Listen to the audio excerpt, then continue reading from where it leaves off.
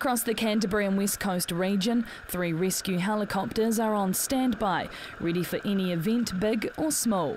Since 1989, the Westpac helicopter has been saving thousands of critically injured people around the country. And within the Canterbury branch is one woman paving the way for others in the field.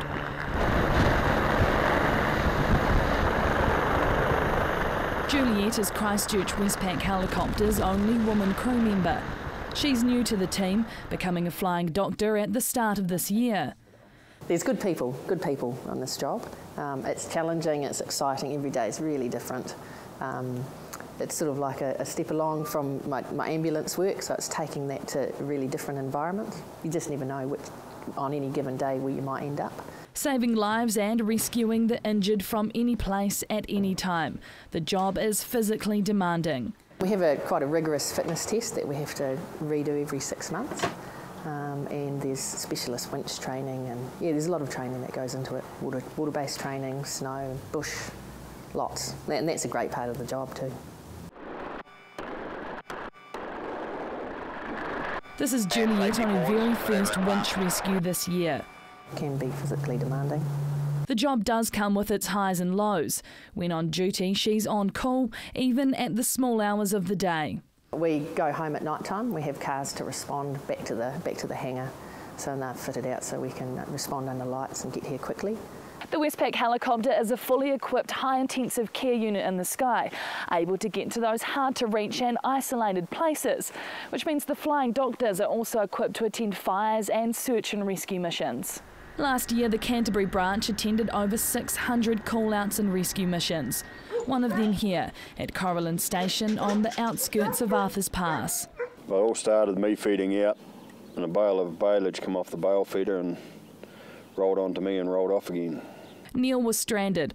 Crawling back to his tractor, he made contact with his daughter and wife who were at home. So we called 111 and said at this stage we just thought he'd just done a normal broken leg, and we called 111. They said we'll send an ambulance up, and when they found out how far it was, they said perhaps we'll have to send up the helicopter to come and get him.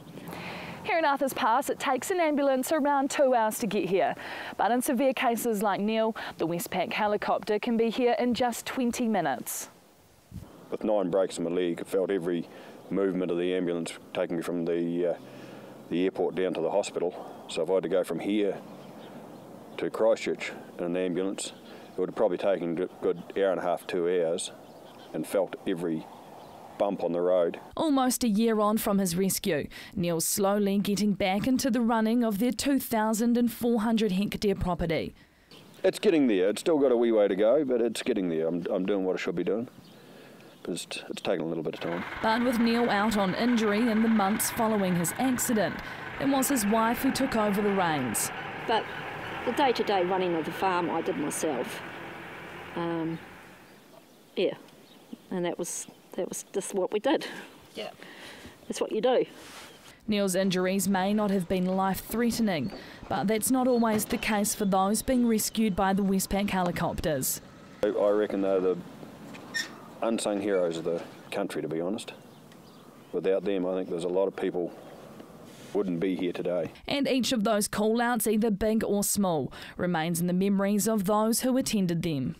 Because I guess I haven't been on the chopper for that long, really only since the beginning of the year, that I still remember a lot of my call-outs, and a lot of them have been new experiences for me.